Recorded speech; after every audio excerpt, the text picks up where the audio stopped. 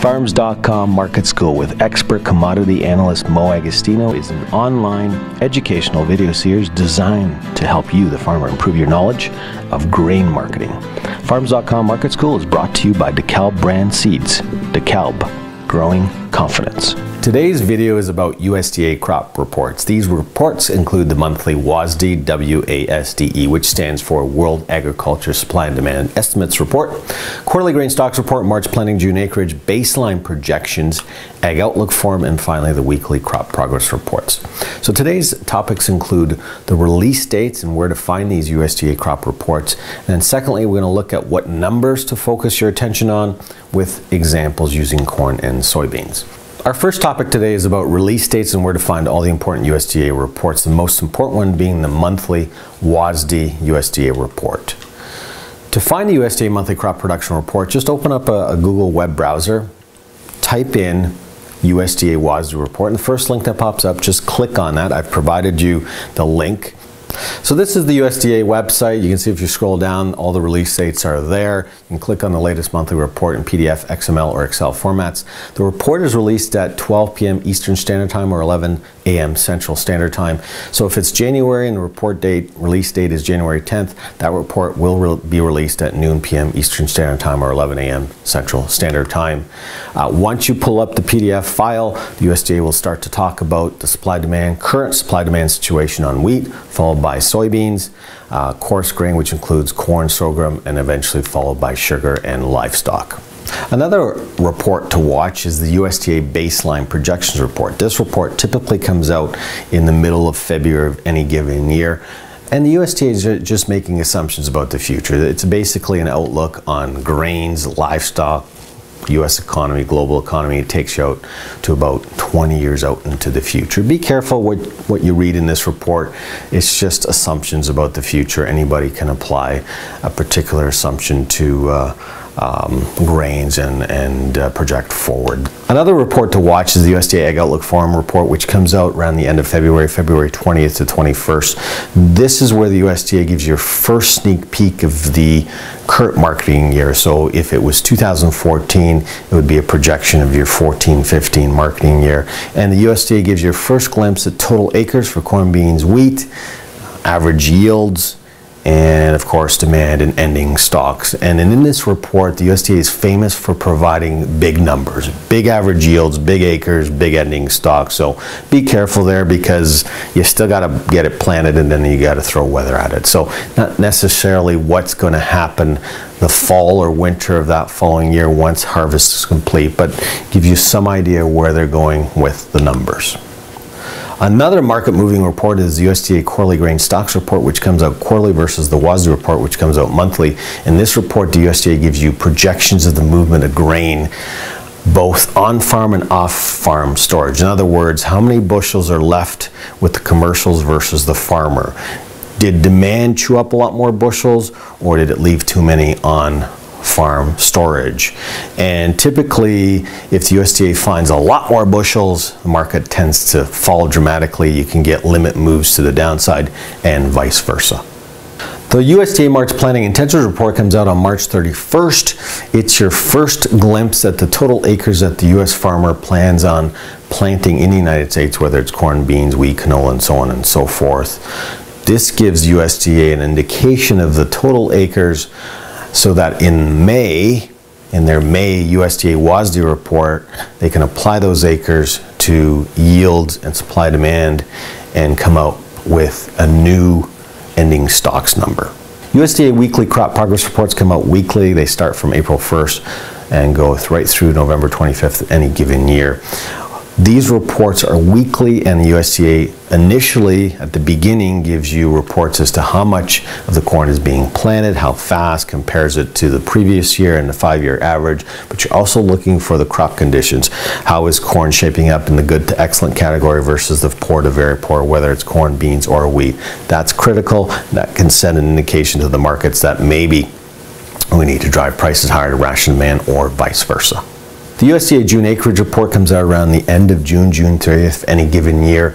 And this report is an update to the March planting intentions report on March 31st.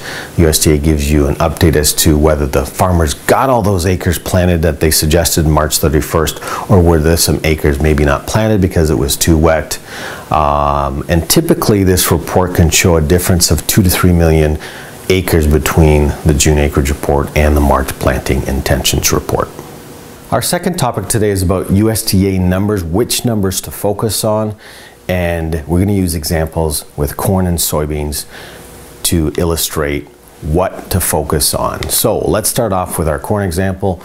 To view the USDA corn balance sheet, you just have to open up that PDF file within that USDA website. You scroll down until you see the US feed, grain, and corn supply and use. And there's a table there that shows you both the supply and demand numbers. If there's only one number to focus on, it is the ending stocks number that will drive prices higher and lower. And I'll explain here in a second why. An understanding of the past is critical to knowing what is possible in the future. So what I'm trying to get at here is you have to understand what the USDA is famous for doing. In 1995-96 drought, US corn ending stocks hit a low of 317 million bushels, and the stocks to use ratio went down to 4.5%. Corn futures in that year peaked at $5.45 per bushel. So again, when you get very tight ending stocks, prices tend to rise. In 2008, when corn futures peaked at a record US $7.65 a bushel, corn ending stocks dropped to a low of 673 million bushels, a stocks to use ratio of 5.4%, similar to 95-96, just slightly higher than that.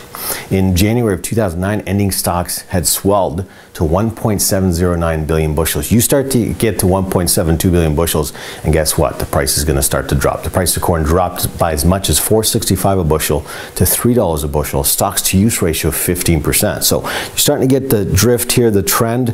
You get down to a 5% stocks to use ratio, prices are going to head higher. 15% stocks to use ratio, prices are going to head lower. In 2011, corn futures for July peaked at US $7.38 3/4 a bushel, with corn ending stocks at a low of 675 million bushels, a stocks to use ratio of 5%. Here's that 5% again, and guess what? Futures took off, went to record highs. Just above the 1937 Great Depression stocks to use ratio of 4.5. It was 1995-96 that got down to that 4.5.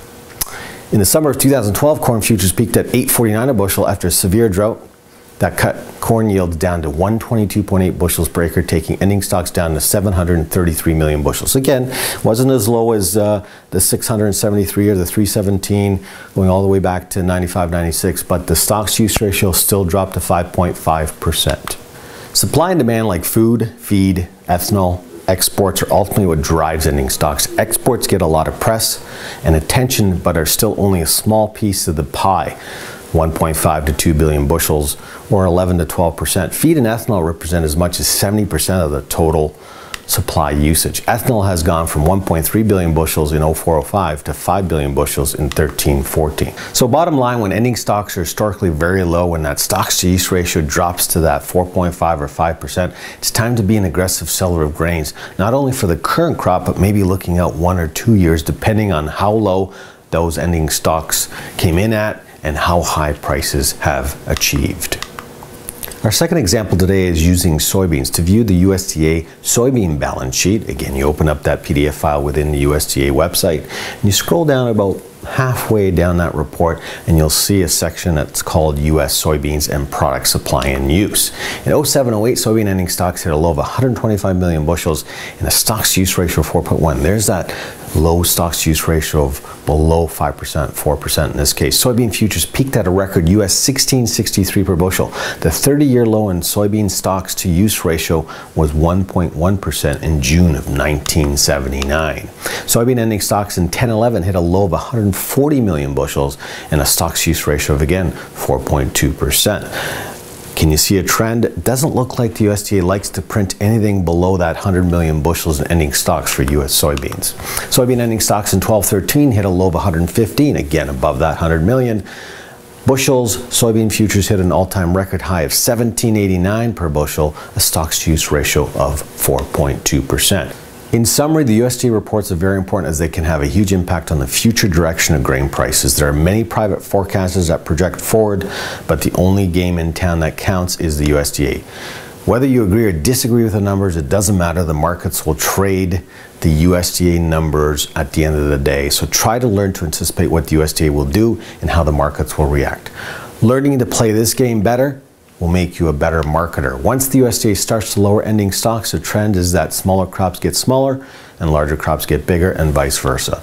Knowing what, when, and how to look for these USDA reports and getting some idea of past trends can help a farmer become a more successful marketer.